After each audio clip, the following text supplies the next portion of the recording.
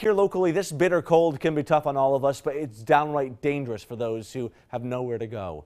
With temperatures hovering around the single digits this morning, Keystone Mission in Scranton is doing their best to provide a hot drink and a warm meal to those who have nowhere to go.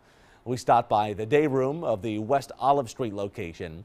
They tell Eyewitness News that people would be surprised about the number of homeless in the greater Scranton area.